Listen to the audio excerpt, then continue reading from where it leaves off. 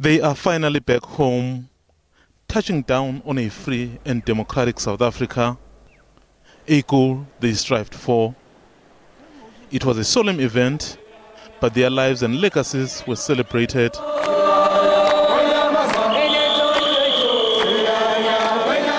Among those attending, cabinet ministers, tripartite alliance leaders, and ordinary members of the public.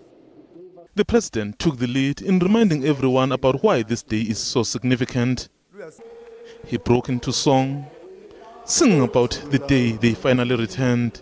Umhla sibuya, umhla sibuya, umhla sibuya yo, gothula kutitu. In his address, he expressed the hope that this will be the start of more homecomings. I hope these leaders have now opened the way for us to think differently and to be innovative, to ensure that even if that process takes longer, but we'll begin a process to bring back our heroes and heroines. The president thanked Russia for supporting the struggle and the friendship it continues to show.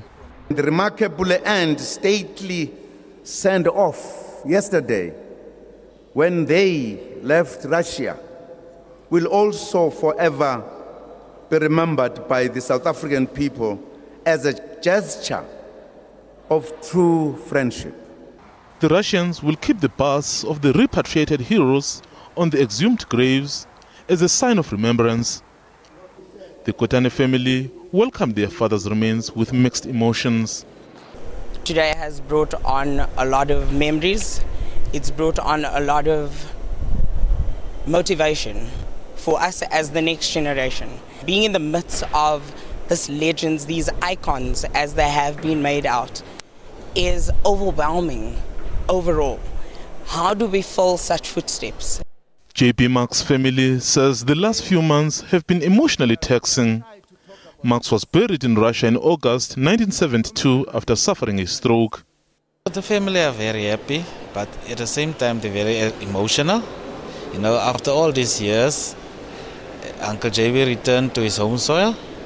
Now they have closure to, to go have a place to go mourn.